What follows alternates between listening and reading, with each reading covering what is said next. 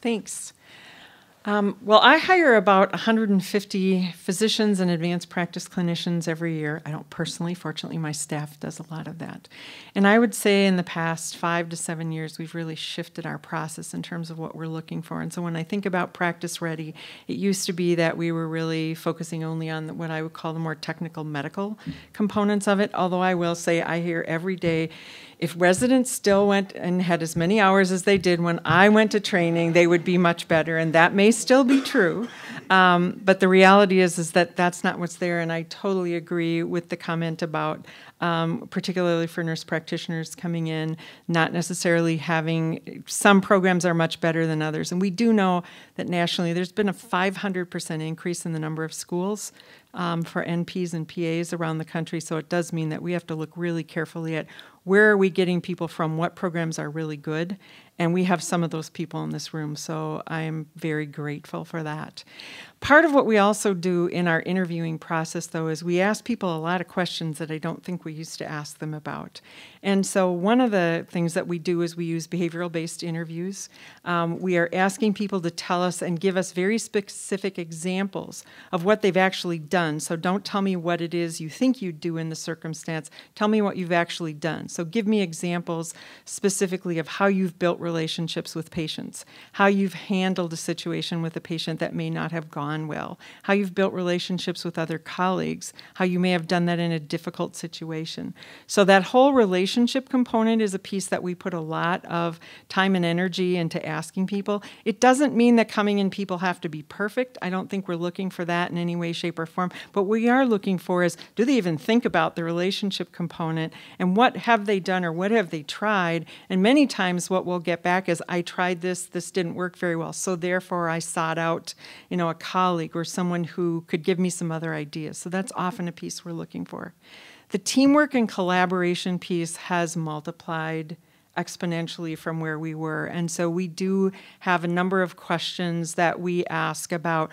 Give an example of when you had to work in a collaborative environment or create something that was collaborative with multiple people, perhaps from different specialties, from different training backgrounds. And we find that even asking people these questions, I think, helps them to understand that the environment you're coming into is going to have these components there. And we'll often have people then say to us, well, tell me what this means in your environment. So they're very interested in that. Another piece is time management, and I know that sounds like it's kind of old hat, but the reality is that to be a physician or a clinician in this day and age means you have to be really, really good at juggling an awful lot of balls. And so we are very careful about asking about, give us an example of a time you overcommitted yourself. What did you do? How did you handle it? You've got a clinic where you've got 23 people that day, you weren't expecting it. How have you managed that in the past? So we're really looking for some of those kinds of things. And again, it sends that message. One other piece that I think is different is people work now in very large systems. Working in a large system is different than working in a small office with just a couple of people. And so there are times in large systems where the system may make a decision that may not fit with what you believe or value. So we have questions around that.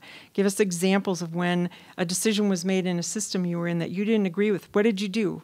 Again, we're not looking for people to be perfect, but we're looking for, if they really felt strongly that it was different, what actions did they take? Or did they sometimes understand that sometimes in the system, that's the way it has to go?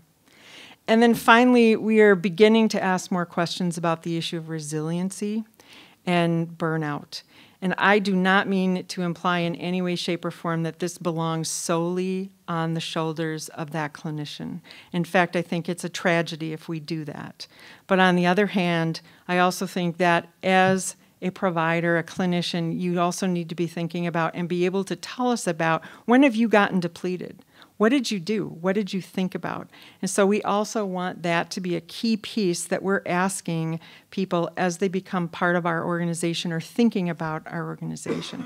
So we have a whole series of questions that we use that were never there 10 years ago. Again, we try to be very behaviorally based, ask for examples of what people have done.